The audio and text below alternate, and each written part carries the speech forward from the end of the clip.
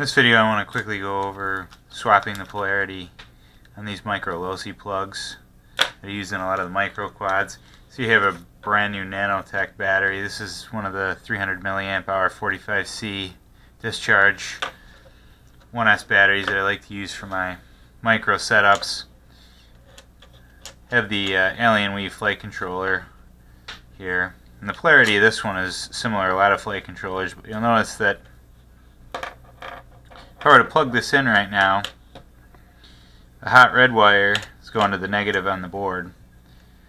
Not a good situation, likely gonna destroy things if I try that. So I'm gonna go ahead and just quickly swap these wires over and show how I do it.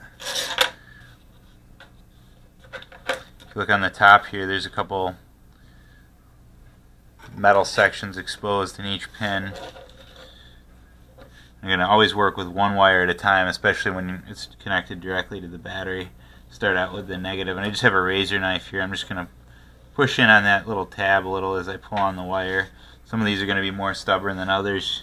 Might have to try a couple different tools, but let's see how it goes here. See, I have it pushed down somewhat here. I also have this little awl tool here. Sometimes helps. Push it out a little bit, yeah, and it just pushed right out that time.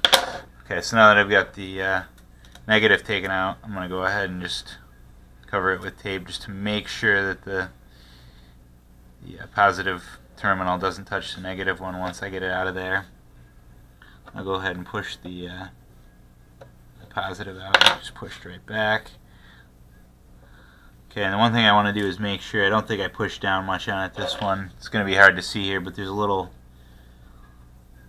bent up section of the metal, and you want to make sure that that is a little bit bent up still so that it'll catch underneath the plastic when it goes in. And notice I'm pushing it into the other side now. And you hear that little click when it goes in. It's retained well. I'm going to go ahead and untape the black wire. And again, I want to make sure that that little tab on the top, just a little sliver of metal there, is bent up just a little bit so it catches the plastic when it goes into the pocket here. Slide that forward.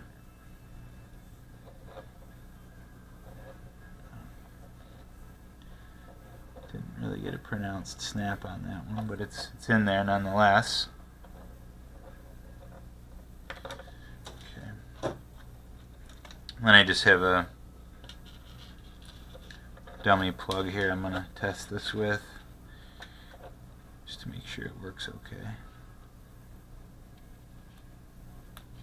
And everything lines up.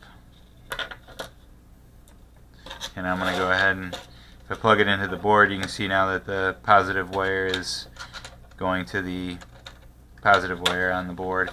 And another thing, before doing this, there is always the potential that the battery is backwards from the factory, so it's a good idea to test these with a charger or a voltmeter if you have one. I've already gone ahead and tested this one, so I'm just going to go ahead and plug it into the board just to show it works.